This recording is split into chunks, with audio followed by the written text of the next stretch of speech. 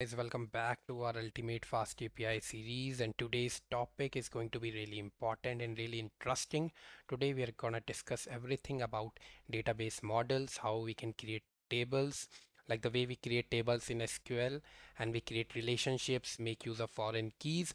We'll see everything in our Python fast API, how we can do that, how we can form relationships, how we are going to deal with one-to-one mapping, one-to-many mapping, or many-to-many mappings. So this we had already set up in our previous video. We are gonna use the same setup. We're gonna use SQLite DB. So we're gonna start from here. Every database model has to be inherited from our base class, which comes from our declarative base. So what we'll do is ID is already created, email is already created. We'll create one hashed password, which is going to be our string. We'll create one is active, whether the user is active, which is going to be our boolean. So I'll just import boolean. I'll import some foreign key. That's it. We'll see along, and boolean, and we can also set the default as the user created will be active. Now I'll just create one item. Now what we're trying to frame here is that user will be the owner of items. He can own multiple items, but one item must be owned by one user. So this is going to be 1:1 also, and 1:many mappings that we're going to see here. So table name for the item is going to be items. Now ID, it's going to be integer, and primary key.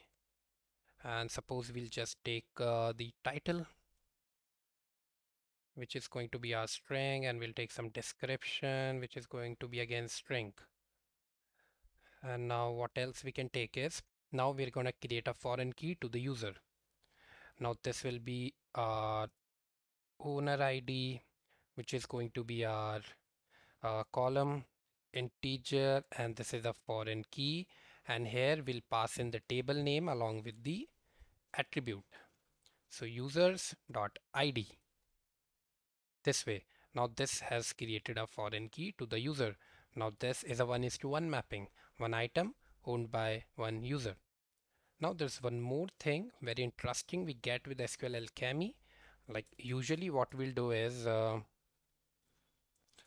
just take some cases. Uh, when I have some item, suppose I got it from database only, right? And now what I can do is if I want to know the user, right? So what I'll do is I'll refer it by item dot owner ID, and I'll find user with this, right? Then I'll get the user. But what SQLAlchemy gives us is we can create one relationship so that we can directly do item dot owner, and we'll get that user. So we'll see how we can do that. So what I'll do is I'll create one owner relationship, and this relationship will import from ORM as I've told you, object relational mapping and relationship. So now what we'll do is this relationship is from, will provide the table.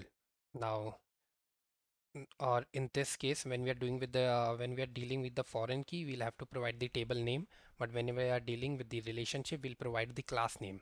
So what I'll do is this is going to be a class user, and there's one thing very important, which is back populates, which is going to be my items. I'll show you what this is. I'll create items here, and this is a relationship with the item, and back populates is owner.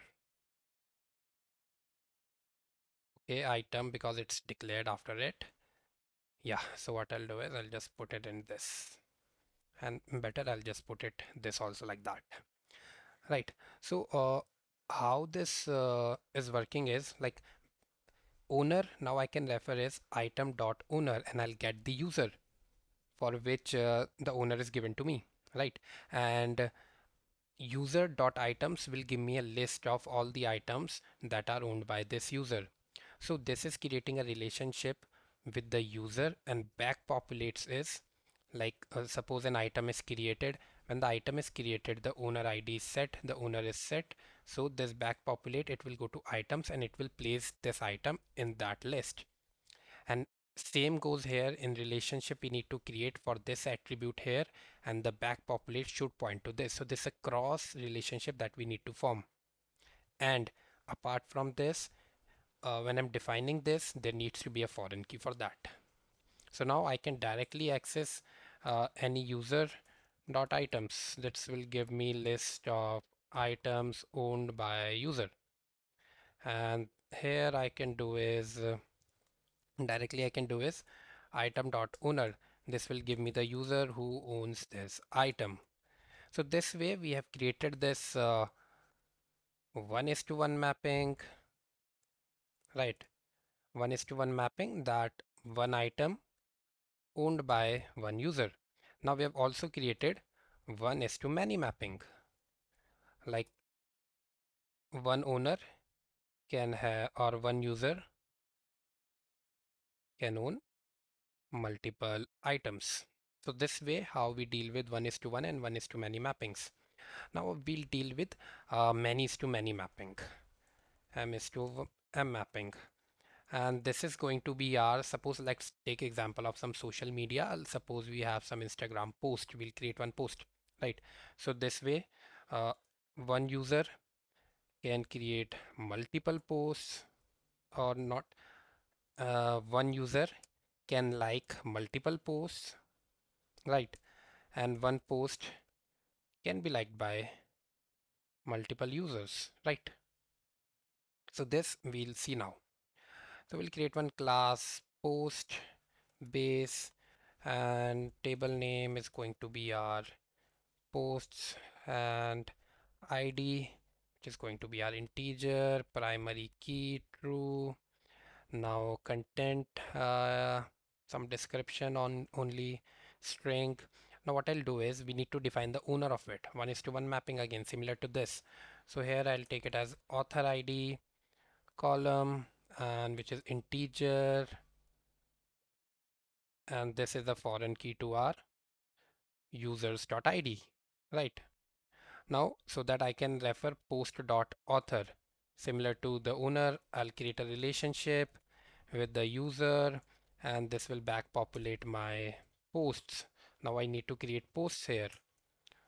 Post is equal to relationship, which is post, back populates is author.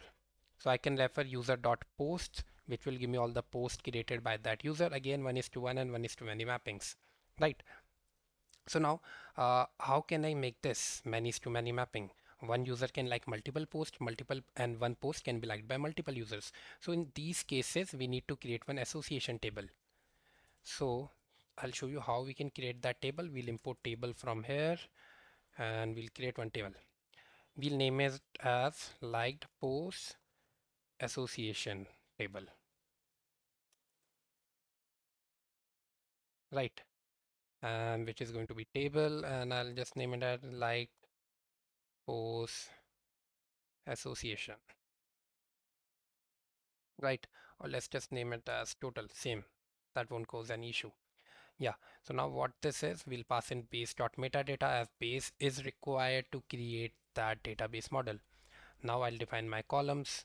Now column would be, first one would be our post ID, for which post it is, that is integer, and this is a foreign key to our post.id. Now next one is our column is our user ID, and user ID is again integer, which is again a foreign key to our users.id. So this way we have created our association table. This is our association table. Or yeah, let's just let the name be like that, or let's just keep a short name just for our reference,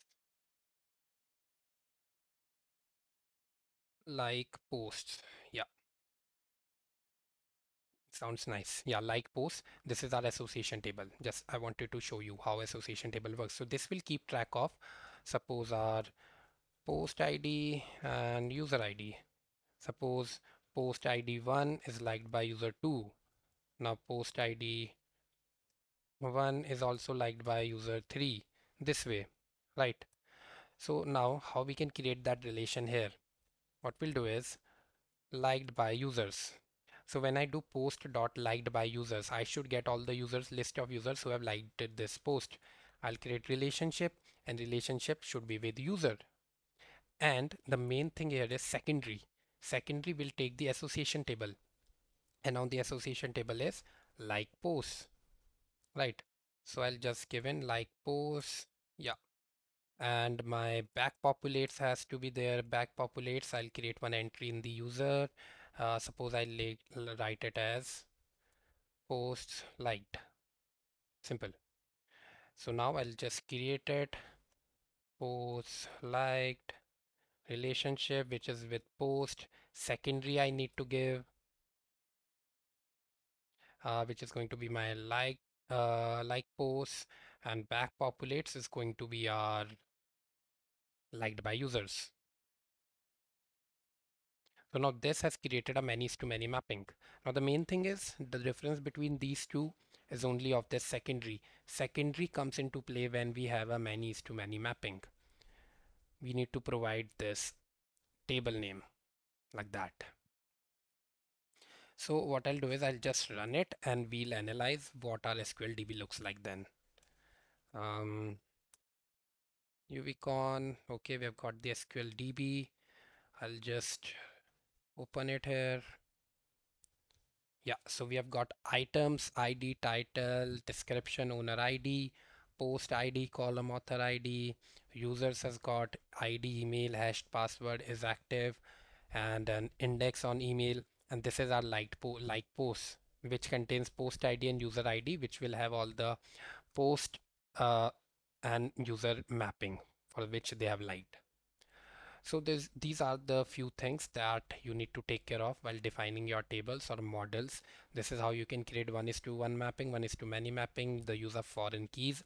I think this is it. With this, you can create any sort of relationship or tables. I hope you like this video. Thank you.